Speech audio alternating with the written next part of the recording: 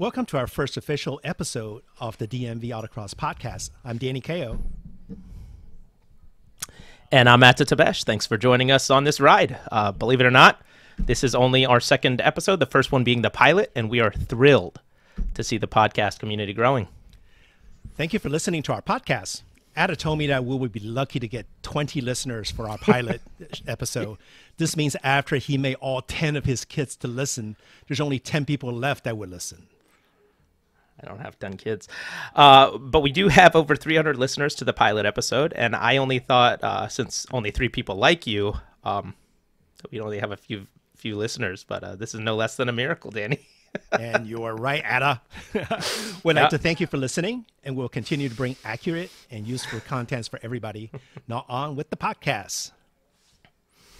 Buckle up for this week and next week in DMV Autocross. Unfortunately, Mother Nature had other plans this Saturday. NASA Autocross has been canceled due to weather. The next NASA event will be held at Virginia Motorsports Park Saturday, February 17th. Fingers crossed for the better weather. On the brighter side, most DMV Autocross groups have dropped their 2024 schedules. PCA Chesapeake, SCCA Washington, D.C. region, NCC BMW CCA, all releasing their schedules. PCA Chesapeake events are available to register on motorsportsreg.com. WDCR is still finalizing their contracts, but the event dates are firm. BMW Club released their entire 2024 schedule, but the links are not available yet to register. As soon as these events are available on Motorsports Reg, we will update them and add them to the DMV Autocross Facebook page. Yay. All right. So starting this episode, we'll introduce a new segment called Autocross Weather Forecast. In this segment, we'll be giving you weather forecasts for each event and provide a strategy on how to deal with the event. So put your hands together and welcome our resident astrologist, Alan Claffey. It's meteorologist, Danny. Well, time out. So I don't know why Alan's not coming on. I invited him, but he's not coming on. Oh my God. Come on, Alan. You need to come on. Oh, there he is. Is he here? Where'd he go? I don't know. We'll hear a bleep. On the... Beep. Alan. There. Well, that was off to a flying start. I was looking at the script. I didn't see that it. All right, well, rookie mistake. We did it. We did it. That's okay because I had no idea if it was going to come on or not. I was like, Alan, just drop off. No forecast for you this week. Whoops. Oh my God. Sorry. All right. No autocross. Okay, no so forecast. here's our resident astrologist, Alan Claffey. It's meteorologist, Danny. You'll be some kind of ologist next week. Oh my God. Just a constant stream of wrongologists. Yes. Are we recording? Yeah. Are we on? Who knows? This whole thing's going to be in there, by the way. No, it's not. No, it's please not. don't. No, it's not. All right, go. All right, cue me in. You're somebody. cued in. Already cue you. I'm You're cued in? cued in. Oh, this is great. All All right, guys. Well, thanks for having All right, me. let me do it again. Okay, here's our resident astrologist, Alan Claffey. Meteorologist. He's a meteorologist. Oh, the outtake's going to be better than the real No thing. outtakes. This is it. Oh, God, there's a dog here. Hi, buddy. Hi. Oh, we've just completely gone off the rails. We were Hi, never buddy. on We the really rails, shouldn't man. be. Yeah. We were never on Well, the rails. You know, this is what's wrong for me to try to write a script. Oh, God, this guy. Stop. Go away. Go away. He's just a puppy. He doesn't know He anything. loves you. That's it. He just loves you. He does. That's All a right, problem. here's our segment of the Autocross weather forecast. We'll see you next week, Alan. See ya. He didn't even say the weather. That was bad. All right, we'll do it again. 3, 2, 1, Please. go. Yeah. Who, me now? You're the meteorologist. Well, I was waiting to be. All right. Okay, We're really I'll ready give you intro again. I'll give you intro again. I'm fired, right? 3, 2, 1 it like 3 times. Yeah, but I'm waiting for Adam to say he's a meteorologist. Okay. Okay. So You don't have to, but now I know what's going on. Okay, do it again. All right, so we'll put our so please put your hands together and welcome our resident astrologist, Alan Claffey. Meteorologist. He's a meteorologist. Thanks, guys.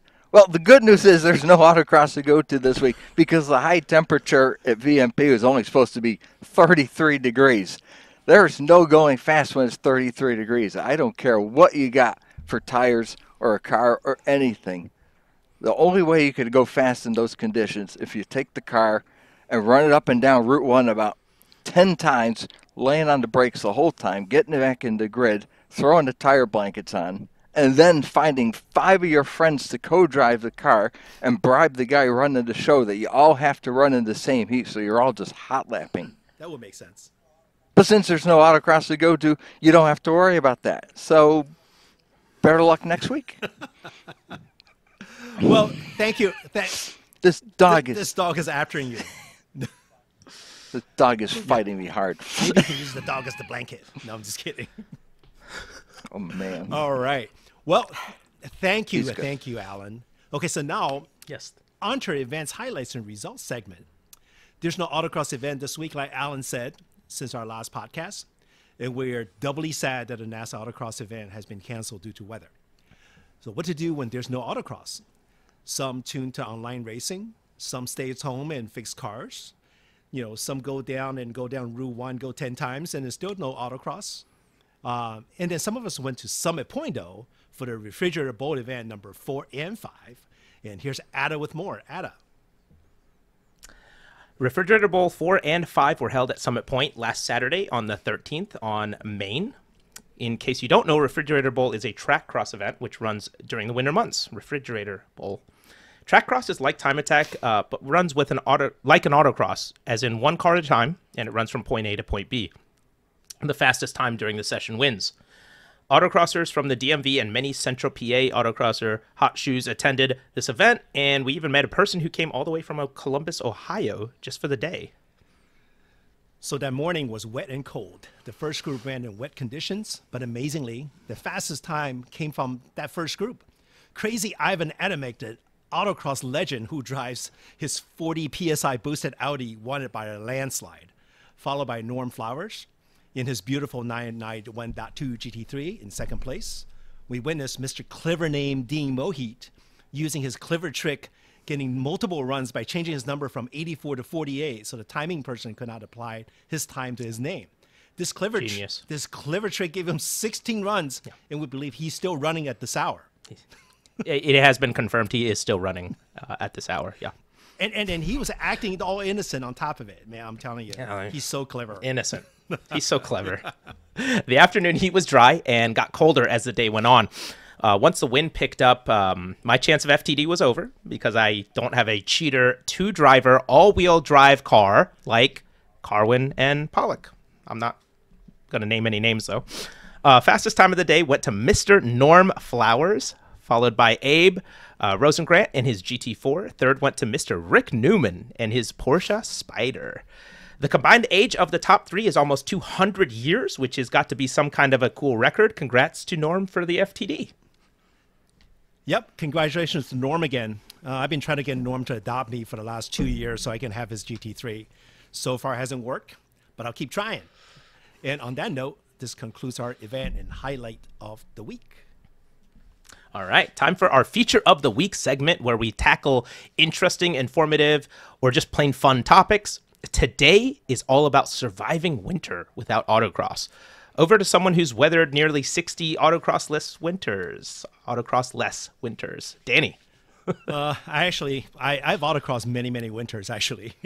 You know, winter events were norm around here, you know, when I started autocrossing until someone in a snowcross at Ripken, you know, hit a porta potty with someone in there. And that someone in there actually won a national championship. So I might try to repeat that. So Alan and Ada, what do you do during the winter autocross month? Alan? Well, one thing we tried some years ago, I had a group of friends, and we decided we were all going to go to Autobahn and do indoor karting once a month during the off season. We did it once, and it was a great time. We were relatively under control. I don't think anybody got hurt, but for some reason, either they stopped doing it or they hated me so much they didn't invite me back. So it's a good idea, but it kind of fizzled. So that was interesting because I never thought about that, but back at about 10, 15 years ago, a group of us in DC that does a lot of autocrossing actually go to Allsport in Delaware, and then we would do winter karting enduros, right?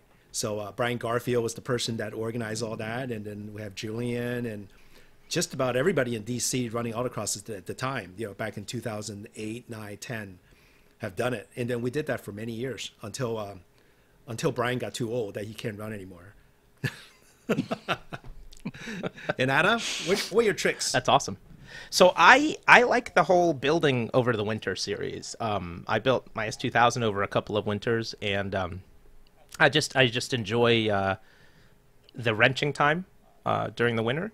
But lately, I've been going to refrigerator bowls because I don't have too much to wrench on. So I do enjoy the once a month going out there in the freezing cold, sitting in the classroom, which is nice and indoors at Summit, and just getting a little bit of track time, a little bit of seat time over the winter. I think it helps me out a lot. But I do like the building over the winter. I think that's a lot of fun as well. No, that's great. So I can share a couple of things. I really do them because winter time are time to try to gather advantages before the spring comes. So your car will be doing your best, or the racing season actually never ends for me. Right. So as far as improving for the next season, what I typically do is I will set up projects, and then as soon as Thanksgiving time come around, I have the next 4 months building the car that I want to build. So I have done things like adding superchargers, and let's say there's 72 steps for the supercharger. Building the supercharger, I would do a step a day. So in 72 days, it's complete, right? And then when we bought Oscar the CSP Miata MB with Klein and myself, I built that car in 70 days. So every day after work, I would go to Klein's house and we'll put something together, and we start off with the empty chassis, and 70 days later it was done, right? So That's so awesome. there's always some kind of the year ending project that I end up doing, and then so next year I bring out something new. So that usually brings a lot of fun and all that stuff, while the car is getting built, but it also gives you a lot of hope and anticipation on what's happening in the New York season, right? Yep. The second thing I do, which is a big trick, I don't really want to tell people about this, but this is what I do, right? Yeah. Winter season race is what I focus on the most. Is the reason for that is because all the autocross addicts, right? The super fast ones, they will show up because they got nothing else to do, and they will come in and bring their snow tires and like heat soaked tires, or running whatever the gas or whatever they're running, and you guys know who you are, the Peachy Brothers and Strano, right? So what I do is I bring the fastest car, the freshest AO52 possible, and tire blankets, and get my car into the best condition, right? Because that's my national championship. That's the only time I have a chance to win something. So while they're there thinking that they're just going to go grab some food afterwards, I'm there to win. No. But you're not kidding. You're not just joking. You're being serious. I'm not kidding, because I know Yeah, you're being serious. because I know come springtime, it's all over for me. So that's my only chance. So that's what I do. So for everybody who's listening here, right? You can make your national championship into any event. So just pick an event and say that's my national championship, and see if we can go win that. I think that's probably a pretty good advice to keep everything fun. Really great advice. Yeah. Love it. All right. All right. So So go ahead, Ada, please. I was going to say, meeting a new autocross friend. All right. Yeah. So who's the new friend? Well, our new autocross friend, I'm very happy to introduce our own Alan Claffey to everyone as our new autocross friend. Alan is a fantastic friend who will meet you anywhere from autocrosses to cars and coffees to steak and shakes. He is literally always there. So welcome, Alan, and thank you for being our autocross friend. Well, thanks, Ed. I'm glad to think I'm considered a friend of you guys. I'd like to consider you guys friends of mine, so the feeling is mutual. That's kind of unfortunate for Alan, is it? Yeah, that's really sad, actually, Alan. Yeah, you should find some better friends. You need better friends. You should aim higher. Huh? Exactly. So we have a couple of questions for you to get everyone to know you a little bit better. People will see you at autocrosses. They are welcome to run up to you and just absolutely ask you anything, and you always have a nice answer. Hugs. Lots of hugs hugs as well. So we're going to ask you a few very hard questions now, and we'd like you to try your best to answer them. Okay. So, Alan, you've owned a couple of Miatas, if I'm not mistaken. What makes Miata stand out as an exceptional vehicle? Because you've gone back to them over and over and over. Well, the most important thing, especially to a person like me, is that they're cheap. Because people who don't like spending money gravitate towards Miatas. They're kind of the cheat code of autocross. They don't weigh anything. They're very responsive. They're very tunable. Parts are cheap. They're easy to work on. They don't break. They're just nature's most perfect autocross car. How many Miatas do you have, Alan? At the moment, there are 5 littering the driveway out there. At the moment, you have 5 Miatas. At the moment, there are 5. That's probably too many. We're really good at buying cars. We're pretty bad at selling them. So they just kind of hang around. Okay. Well, thank you. Thank you for that. Second question. Question number 2. Good luck with this one. I heard your dad is a racing legend. Oh, wow. How come you don't look anything like Paul Newman? And how did you even get into cars then? That's the second question. All of that together. Yeah, well, it was my dad who did it, and I'm going to apologize. These dogs are not cooperating with me. Yeah, but my dad he did it all. He was an autocrosser, a club racer, ice racer.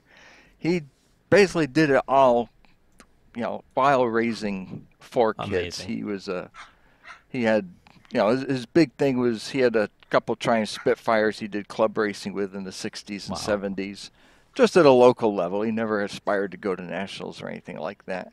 And I just kind of followed along in his footsteps. That's fantastic. I love it. I love it. Next question. The second rumor I heard is that you actually worked for NASCAR, and the people, all of the viewers, want to know, is that true? And they want to know, did you meet the love of your life while sneaking around the pits? Explain a little bit of that. All right, so I worked, and work is a very, very generous description of what I did. I was in NASCAR. I was a media member who covered one of the minor league touring series up in New England. So I started a website back in the early days of the internet, the 1996, I think I started. And I just started going to the races and taking pictures and talking to the drivers. And it turned into a fairly big deal before NASCAR itself got into the website business. So, oh, God, these dogs. That's fantastic. And then the second part of that question was about the love of your life. There's rumors that you met someone at an event, maybe? Well, I met Kate, and we have been talking online, and we decided to meet in person at a NASCAR event in Nazareth, Pennsylvania, a track that doesn't even exist anymore. So you met, your first meeting was at a race? Oh, yes, man. Yes, and I tried to show her how good I was, and I had all this inside access. Yeah. So, of course, I said, hey, guys, watch this. I go up to the pit window, and I'm going to go pick up my media credential, except the guy I was writing for never submitted it. So they said, we don't have a record of you on here, and I was left holding the bag. And she kept talking to me after that. So she doesn't care about first impressions then. That's wonderful. Good news. Well, she's obviously infinite patience. Infinite patience. Awesome. All right, last question for you. And this we saved the hardest for last, okay? This is it. All right. Why do you have so many cars and not a single one with an outrageously large wing. Most of your faster and better looking friends like myself and Danny, Carwin, Mike Brown, we all have very large wings. Do you have any comments on that dire and depressing no wing situation right now? I have a comment. Oh. Thank you, Danny. Yeah, Danny first, please. Yeah. Please, Danny Danny, first. help bail me out. Bail him out. Carwin's not better looking. That's all I have to say. Okay, that's the only comment you have. He's got a very large wing. Have you seen that wing? The end plates are huge. Oh, man. He's compensating for his looks. I have not seen Carwin's wing, so I can't speak. Have you to seen that. Mike Brown, though? Remember when his hair was long and he used to tie it back? That was crazy. He looked so good. Yeah, that takes me Yeah. back. Take me back to my college Yeah. days. Yeah. Wings? See, I don't know if I'm fast enough that a wing's actually going to help me. That's not. But I'd like to find out Okay. someday. Okay, so you want to find out. So there's a wing. Are you saying that there's something cooking? I'm not going to say anything. Oh, the people want to know, and you're going to hold them in suspense until the spring? Well, nothing's shown up at my Nothing's house yet. shown up at his house. So that means that something can show up at your house. Out of the soon. weather might be too cold to show the wing. Oh, no. Oh, not again. Oh, no. What did I sign up for? Being a weatherman? You're You're supposed to be our meteorologist. Astrologist. No, Astrologist. that's not what that is. Can you guys hear these dogs? Barely. 'Cause, yeah. oh my not God! bad. Oh, I got three Okay, kids, so that's dogs don't good. bother me at all. Yeah, Alan, there's no worries. All I right. mean, so this particular thing, not only we can stray your eyeballs out, it can also eliminate all the animal noise. wow, that's good because these two don't get this mouthy any other time. That's okay. That's because you're a celebrity now on camera. Yes. I think they want my job. They That's want to right, be on the that's right. show. So we'll make him the meteorologist next time. Yeah. All right. Well, Sold. thank you. All right. Thank you to our new autocross friend, Alan. All right. This concludes the podcast episode. Yes. Everybody's excused, Yay. except the novices. Our novice meeting begins now. And Novices, please stay. yeah, please stay. And this week's novice meeting subject will be what to bring to an autocross. Yep. Ada, you want to start with this? Yeah, I do, and I want to like emphasize this because it really does matter. It's sunblock and chapstick. I know it sounds so corny, but actually sunblock helps you stay energized later in the day when you leave and the next day. You don't feel absolutely worn. So it's not always about the what's it called when the sun burns your skin? Sunburn. It's not always about that. It's also about like the energy levels. And I'm telling you guys, sunblock keep your energy. Chapstick, no one wants that on Monday morning. It just doesn't feel good. So those are my two huge ones. But did you want to talk about like the generic regular stuff you bring to an autocross? Yeah, I mean, I think what we should probably talk about is we can put them in different categories, right? We can talk about the things that you need to bring for yourself, and the things that you need to bring for your car, and the things that you need to bring Sure. for the event, right? Okay. So chopsticks is good, sunblocks is good, and in addition for yourself, clothing, right? They always say that when you go to autocrosses, Yes, please bring clothes. yeah, don't. That's right. Please be Yeah, dressed. So you have to wear more clothes. No, let me just take that back. I don't want to go down that route again. But Not again. Not again. But there's an old saying cold that now. you always dress for all seasons, right? Yeah. So you want to be prepared for rain, for sun, for cold, for wind, for earthquake, tsunami, whatever. So bring everything you can. Yeah. To deal with all the conditions and weathers and so forth. That would be my first ad. Alan? All right, so I am notorious for not packing light when I go to an event, even if it's just the DC region down the street from here. So I always I got my tote right here. It's got all my cameras in it. It's got my tire pressure gauge. It's got a notepad in case I want to make notes. The Solo Storm tablet, the GPS puck for it. I usually have a pretty good sized toolbox I bring with me just in case. Even if I don't need it, there's a good chance someone else might need something, and it's nice to be the hero once in a while. And the other thing is I always have a cooler, and it's full of water, ice, a couple energy drinks, some Gatorade, just anything you can bring to make your life a little easier. And if someone else happens to be in need, that doesn't hurt to be able to help out there as well. Love it. Yeah, I don't. That's it. one thing that I want to second to Alan. What Alan's saying. You know, I'm notoriously not for drinking enough, but when you get on autocross days, doesn't matter if it's hot, cold, and all that stuff. You will need to drink a lot of water. You don't forget you're there for the entire day, right? So yeah. So here is the recommended daily water intake. That's the size of it. So you need to bring at least this much water. Actually, that's probably 2 of the Canada Dries that Ada's drinking. So bring in at least one of these in ring anyway. And I would say another thing that's important to bring, if you don't bring anything else, right? Bring a trash bag. Bring a big trash bag, right? If you have one of those totes and stuff like that, that's good because you can put everything in there and cover it, and then you don't have to worry about weather, right? But you can, when you get out there, it could start raining, could be anything. If you take your jacket out or have anything, whatever that you have, when you run in a car, you have to empty the entire thing out of your car, right? You cannot whole car. Yeah, your whole car needs to be emptied out, right? So everything that's emptied out, I would recommend putting everything into, at the minimum, a trash bag, so that when it gets wet, nothing gets wet. Okay. All right.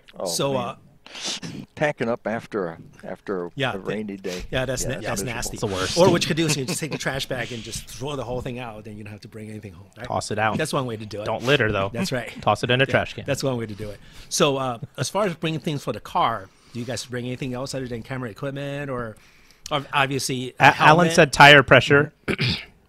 I also bring a pump. I have a little portable air pump that I bring. So air down, air up, I can do it all. And I think that it's important because I usually end up letting someone borrow it too. So like Alan mentioned earlier about, being the hero, it feels good, right? I also have painter's tape. Not because my car needs it, because someone will inevitably ask me for painter's tape. So I always bring painter's tape, knowing that I have vinyl stickers on my car. Just works. That's right. And so then follow what Ad is saying, right? So painter's tape, and then now we'll start talking about things that you need for the race. I think one of the few things you have to remember, definitely bring your driver's license. If you belong to a certain organization, if they happen to check your organization card, right, on some of the SCCA national events or whatever, they will check it. I know most of the other groups don't, but just bring your membership card with you just in case. Bring some cash just in case you need it, right? Mm-hmm. And then on top of that, there's certain organization that will require you to pre-tech your car and turn in a tech sheet, right? For most of the autocross group, we actually don't do that, but there may be some that will start doing something like that. So if there's any kind of a requirement that you have to read through to bring, like a piece of paper or something that have to be pre-signed or whatever, by all means, please do it. I know minor waivers is one of them, for sure. So read your event subs, and then make sure that anything that's required, make sure you bring those. Actually, a lot of organizations are doing the speed waiver. Mm-hmm. Helps to have that done in advance, so when you roll up to the gate, you can just show it right there when you get there. Most organizations have speed waivers now too as well. So make sure you do that. So Ada, what do you think? Anything else that we need to bring? I think the most important thing is bringing yourself and just showing up. And if you want, bring a friend. It's way more fun with another friend, any friend, and just being there is victory. Yep. All right. Awesome. And then with that note, thank you for joining us for this novice meeting. In our next podcast episode, we'll talk about what to do once you get on site at an autocross. Please join us to find out more. And that wraps up our second episode of the DMV Autocross Podcast. Thanks for spending the last half an hour with us. We again hope you found this information informative and fun. And don't forget to join us for the next episode. Until then, keep those tires on the track and keep those wings in the back. All right. Thanks, everybody. All right. That was good.